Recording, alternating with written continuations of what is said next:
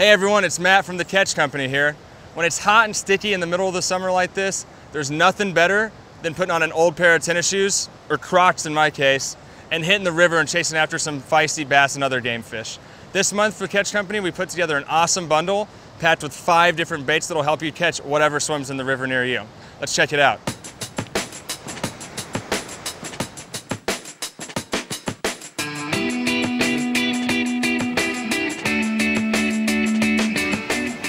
The first bait of this bundle is the jointed number 7 Rapala. This is a classic river bait. I noticed that when we got here, there's a lot of ripples and some small bait fish swimming around. This has been a staple for people that fish in rivers for bass for decades. It's awesome in fast-moving current for a couple different reasons. Number 1, you can retrieve it at a lot of different depths.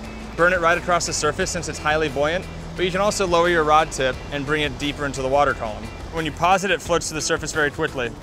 Secondly, this bait looks really good even when it's just floating with the current. Oftentimes I'll dead stick it in the middle of the current and just let it drift down the rocks and over the rocks and ripples, and fish will come up and attack it then. It still has that good action when it's drifting because it's got this joint in the middle. Finally, it's the perfect size for catching all sorts of game fish, not just bass. Walleye, pike, catfish even will come up and hit this. Let's see if we can catch some fish in this little ripple area right here.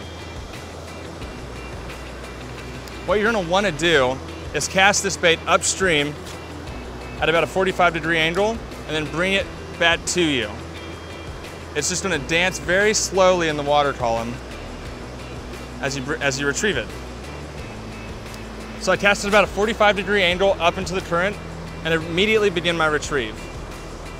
Every once in a while I'll just completely dead stick it and let it drift closer to us. It's important to use pretty light action gear when you're casting a bait this small. I'm using a medium action spinning rod, 10-pound braid so I can cast pretty far, and an 8-pound fluorocarbon leader, just so I can make sure I can get this small bait out as far as I want to. And it may look like I'm reeling really fast, but I'm actually just reeling it fast enough to keep working the current. It's not very often that a bait fish comes from behind the fish. So if you're trying to mimic natural bait fish, you want to make sure you're casting into the current and bringing it towards you. In the vast majority of rivers and streams across the country, the primary forage base is a crawfish. So for this month's Catch Co bundle, we featured a Strike King Ragetail Rage Craw. This is the full-size green pumpkin. You can also downsize to the smaller baby Rage Craw, but I actually like the larger one, especially in kind of muddier waters. The claws are much larger, so they add a lot more action. We've got that paired with a Nichols Lures 1/4 ounce screwball shaky head. Let me show you how to rig it up. Basically just take the end of this crawfish, twist it on, like so, until it's snug against the bait. There's a nice hook slot here. I'm going to put the hook through that hook slot and back out at the body. And then since there's a lot of rocks and other cover here, I'm gonna skin hook the hook back through. If you want to downsize your presentation a little bit, you can bite off one of these rings or cut off one of these rings and make it a little bit smaller, but I'm gonna go with the full size today. In addition, I really like this Nichols screwball shaky head because it's got a nice, unique, wide gap right here, so that when a fish bites, there's plenty of room for the bait to slide up and you to get a good hook set. My setup for the Strike King Rage Craw is a 7'6" medium action bait casting rod, high-speed bait casting reel, and 12-pound fluorocarbon line. Basically, when I'm wading rivers and streams, I'm not going to bring a whole lot of gear with me, so I only bring one spinning rod and one bait casting rod. I like to have a bait casting rod for fishing this particular setup because there is a lot of plastic on this craw, so there's a lot of bait that you need to get the hook point through when you set the hook into a fish. And I got a lot more backbone here to get a good hook set in a fish than I do with a spinning rod. What you'll see in front of me here is some floating foam and then some rapids. Right in between is kind of a slack area. Oftentimes those fish will hang out there to ambush any bait fish that swim overhead or crawfish that swim overhead. I'm gonna try to cast my crawfish, the Rage Craw, right in that slack area and see if we can catch any fish that way.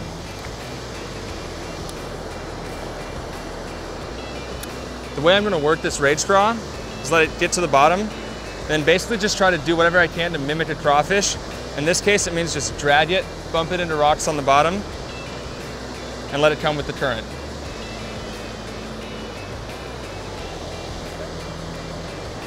I can feel a lot of rocks at the bottom, which is generally a good indicator that there are crawfish in the area also. I think I got the right bait tied on. Green pumpkin is a great all-around color. It does a good job of mimicking crawfish all over the country.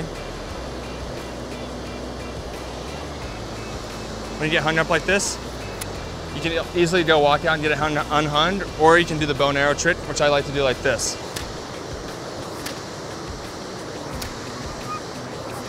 And if it doesn't come loose, you just walk out and get it. And whenever that happens in the river, you make sure to check your line, because oftentimes you can get a scuff in the line and that can lead to heartbreak, especially if you hook into a big fish later. Check my line, all good, ready to go back out there.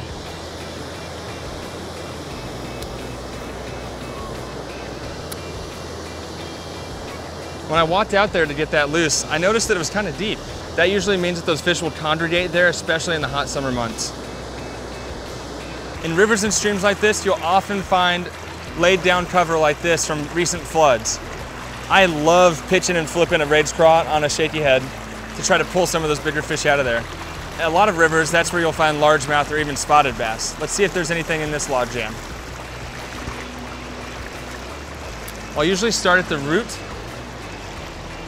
and bring it out this way. And since we're waiting, the nice thing is you don't have to be afraid of getting hung up. You can always go over and get it. Now that I've fished the root ball and with no bites, I'm gonna move to the top of the tree and see if there's any fish over there. Again though, I wanna walk down current and then cast upstream towards the tree, because that's the most natural movement of any sort of bait fish or crawfish. So I found a spot here. I'm just gonna flip parallel to this branch down.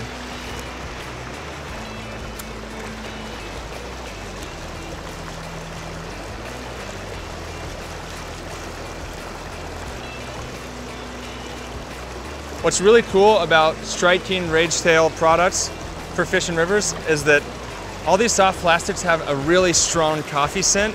I used to think it was kind of funny, but honestly, they've made believers out of me. And then when you're fishing rivers like this that have just a little bit of stain to them, scent can often be the difference between catching fish and not catching fish. Don't be afraid to throw it in really thick cover. That's oftentimes where those fish are hanging out, taking a break from the current.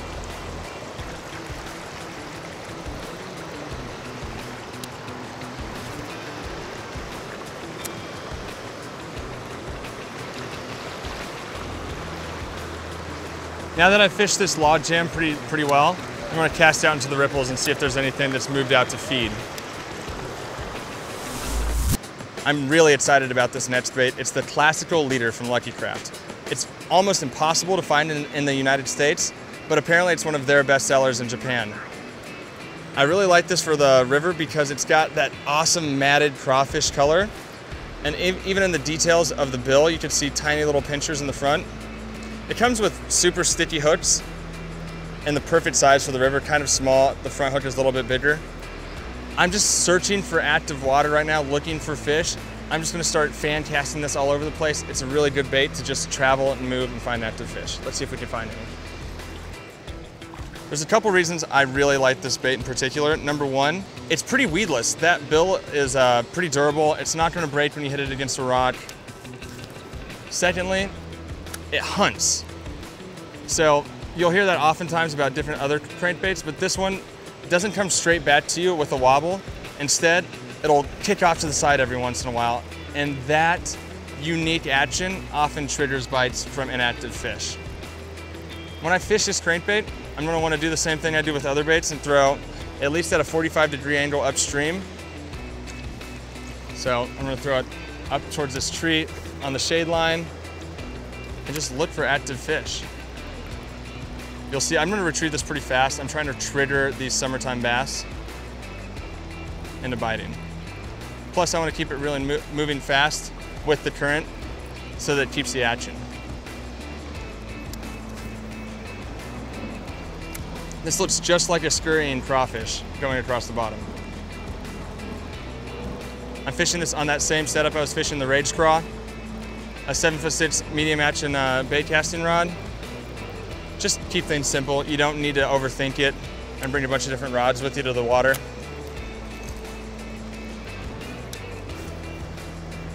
The cool thing about this crankbait is you can control the depth really easily. If I want to fish it shallow, I'll just move my rod tip up like this And if I want to fish deep, I'll just drop my rod tip down. You can adjust the depth that it dives by like 3 feet by doing that.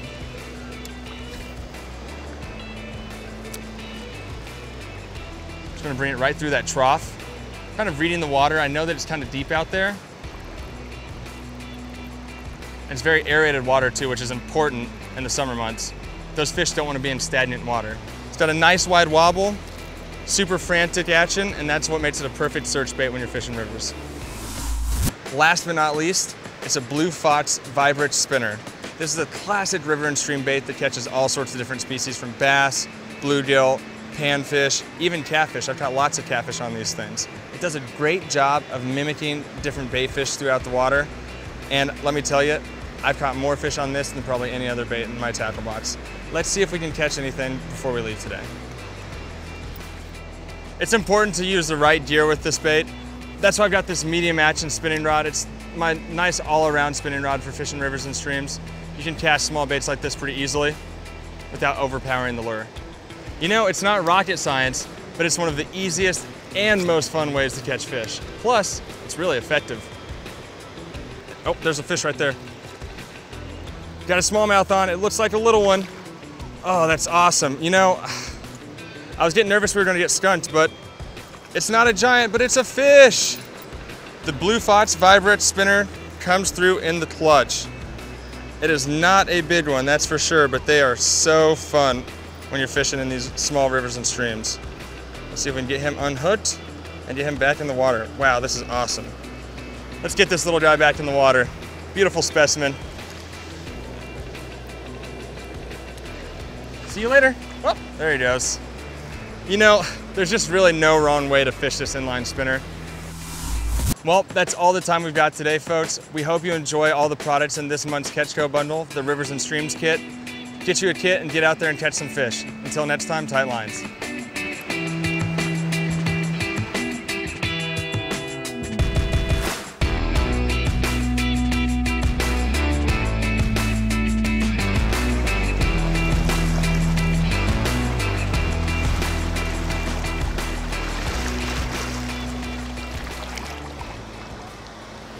Whew, that is refreshing.